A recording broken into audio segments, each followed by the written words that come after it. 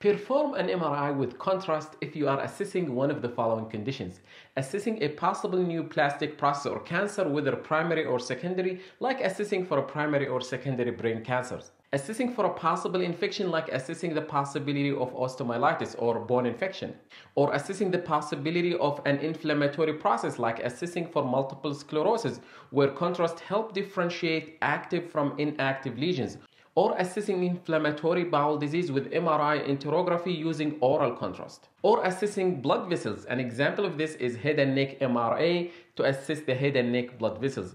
It's important to know that MRA can be done without contrast as well, but the picture quality is much better with contrast. So make sure when you order an MRA to indicate whether contrast is required or not. This is in comparison to CT angiography or CTA, which is by default has to be done with IV contrast. Thanks for watching.